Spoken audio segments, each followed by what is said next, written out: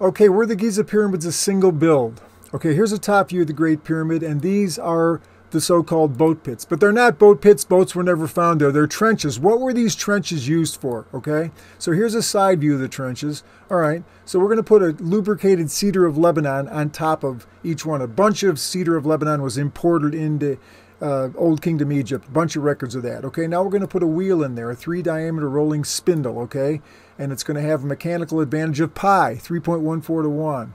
Okay, and then there's the outer wheel, which is going to use to develop leverage. It's 13.33 meters in the circumference, by the way. That's the diameter too. Okay, so here are the ropes that we're going to get that leverage with. Okay, now here's a top view of what we're looking at. So we see the two, cedar logs we're going to roll over. This is there's the trench there, and so here's our mechanism right there. There's the ropes, and that's where it's going to roll. All right, this is our building mechanism right here. Here we go. All right. The drum wheel spindle rotates 14 times along this lubricated timber. All right, so here's the east face of the Great Pyramid. How are we going to levitate this block up the pyramid? Are we going to use sound waves? That's not how the pyramids were built. Sorry. How are we going to levitate this thing? Okay, well, first of all, we're just going to use the mechanical devices we just showed you. There they are down there, okay? And so there's the pulley system that they're going to use. They used all different kinds of pulley-like structures. Okay, so there we go. So by pulling on these ropes, a number of men would get those ones would be going that way, and that would lead these ropes to go up, and that's how you're going to levitate your block. All right, so let's look at this from the north side. Okay, so over here you've got our wheel in the trench system going there. So it's these guys are pulling it, so there it's doing its work. All right, so now you put in that rope leverage and the blocks are hauled up the platform. Okay, there we go. And the sledge angle matches the face angle of the Great Pyramid just to make it easier.